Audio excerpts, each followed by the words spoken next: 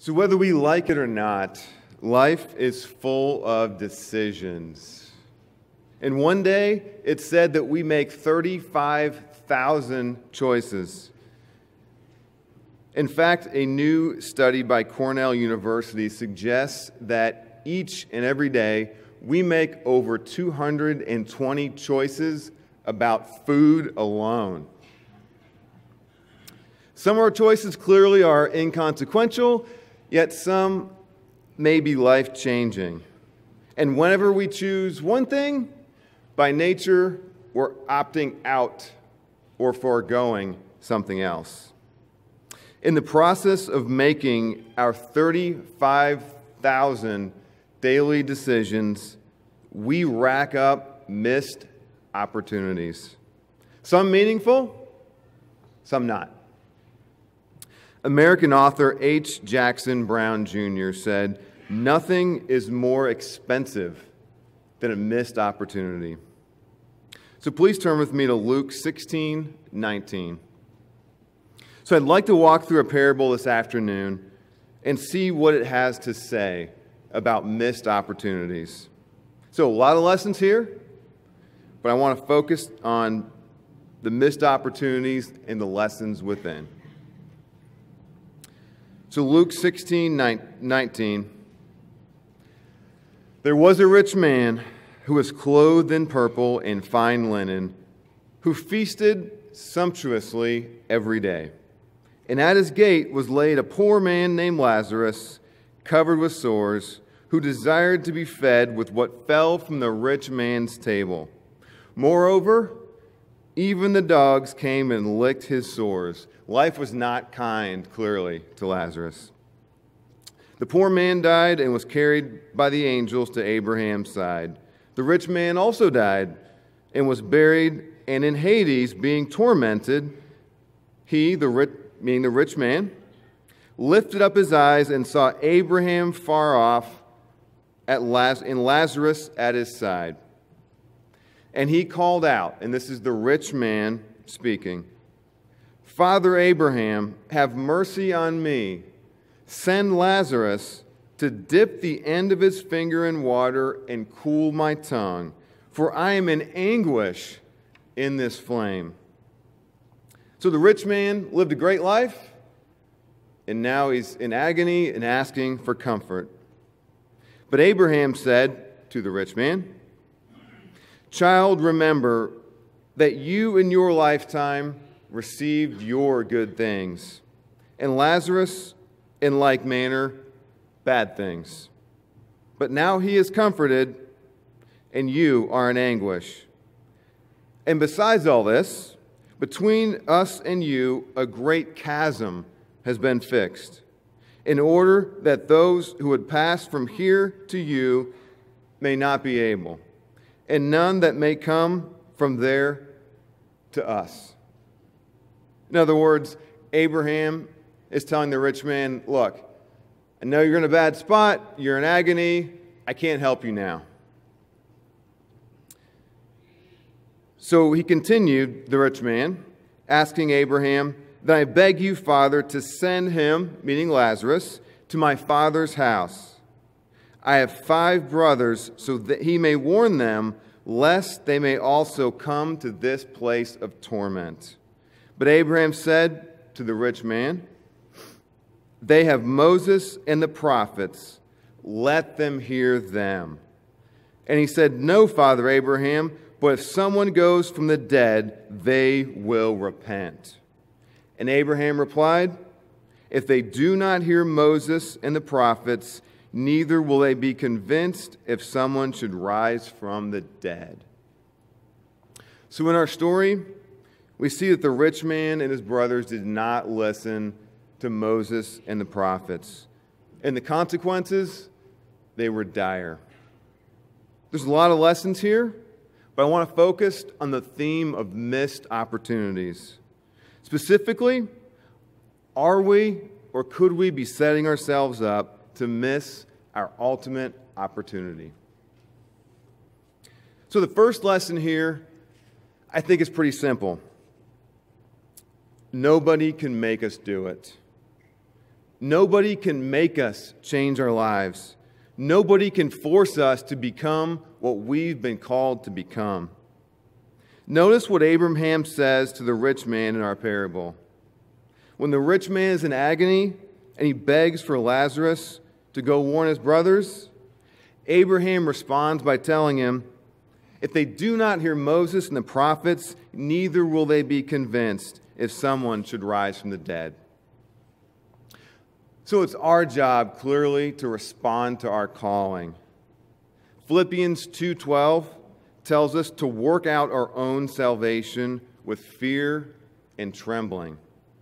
I don't think the rich man and his brothers feared God, nor do they listen to Moses and the prophets. What about us? We have pastors, elders, deacons, Life, Hope, and Truth, and a host of other resources preaching the Word of God. But nobody can do it for us. We have to take responsibility for improving our own spiritual lives. So lesson number 2 from our parable, we must act with a sense of urgency. So we must act with a sense of urgency. So I think a lot of you know that my dad passed away late last year. So a few days before my dad passed, I got a message telling me that a coworker of mine had just lost her father. And I remember it very clearly thinking, that's got to be awful. That is tragic. That is so unfortunate. I can't imagine what she's going through. I remember thinking, Dad exercises 3 days a week. He's not overweight. We have 20 years left with him. A few days later, I got a phone call. We don't know how much time we have. We're here today. We're gone tomorrow. James 4:13 and 14 compares life to a vapor. It's not substantial. It's here. It's gone. We're here today. We're gone quickly. We may not have much time, and even if we do, our time will pass quickly. It doesn't last. Today, it's a day of salvation. But for you and I, it is the day of salvation. Today is the day. So what changes are we failing to make? What changes am I failing to make in my spiritual life? What sins are we overlooking? So earlier this year, Mr. Servideo gave a message where he compared sins that we're choosing to overlook to the high places that remained in ancient Israel, even in the time of the good kings. So some of the kings, as you recall the story, they did a lot of good things. But most of the good kings in ancient Israel left the high places where sacrifices to other gods happened. Despite all the good, most of the kings left those high places. So what high places do we have? What high places do I have? It's easy to trick ourselves into thinking, I keep the Sabbath, the holy days, I tithe, do good things, and it's easy to overlook the things we don't address. But how much time do we have? How much time do we have to chop down our high places? The time is today. The time is now. This is our day of salvation. Thinking back to our parable, the rich man and his brothers, I get it, it was a parable, right? But they're gone. They're like the vapor that came and went a long time ago. Looking at the story, they could have listened, they could have heeded Moses and the prophets, but they chose not to respond. Quite a missed opportunity, and the consequences were dire. So we must act with a sense of urgency. And the last lesson I'd like to share from our parable is don't be deceived. Don't be deceived. Life is full of fool's gold. So why didn't the rich man and his brothers respond to Moses and the prophets? Well, the parable doesn't exactly tell us specifically why they didn't respond, but we could hypothesize that life was good, right? They feasted every day. They were rich. They were in need of nothing. They didn't listen. Can we be deceived? Life can be comfortable. It can be easy. And when it's easy to let spiritual things slide. So what else is out there? What other forms of fool's gold exist? What about the wisdom of the world? It could be fool's gold, right? There's a lot of things out there that sound good, might contain some truth. There might be some wisdom in it, but it's fool's gold. And here's an example, a very modern example. So I really like Wikipedia. So wikipedia.org, it's sort of today's encyclopedia, as I would say. Great resource for almost anything you want to know about almost anything, and it's updated practically to the minute. So in preparing this message, I looked up Lazarus and the rich man on Wikipedia. Let's see what they would say.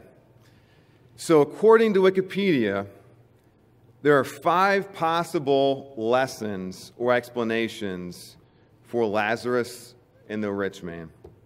First, it's just a historical event, just a bunch of stuff that happened. Second possible explanation, it's a story about a reversal of fortunes and concern for the poor.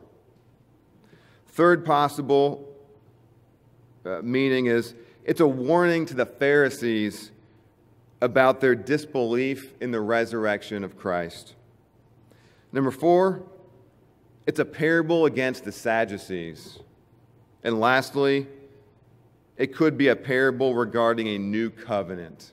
Those are all the philosophies that Wikipedia throws out to try to explain the meaning of Lazarus and the rich man. So on the contrary, if you go to Life, Hope, and Truth, there's a great article about Lazarus and the rich man, and this is the explanation, this is the key takeaway according to one of our websites, Life, Hope, and Truth. The takeaway is, we'd better heed the words that are found in the books that Moses wrote and in the books of the prophets. We must repent of breaking the laws of God. See the difference? Right? Being generous to the poor, good lesson, don't deny it. Is there some element of truth in all the things on Wikipedia that try to explain Lazarus and the rich man? Maybe. But it's not the whole lesson. It's not the whole truth. The world doesn't have the whole answer. It's fool's gold because Wikipedia fails to address the larger point, the need and the call to repentance. That's how the wisdom of the world works. It's some truth, but it's not God's truth. It's not the whole story. It's fool's gold. So plenty of fool's gold. What about religion, right? A lot of churches will tell you to come as you are. That's big in mainstream churches. Come as you are. On the surface, sounds good. Sounds inviting. Sounds welcoming. Sounds easy. But that's it. It's hollow.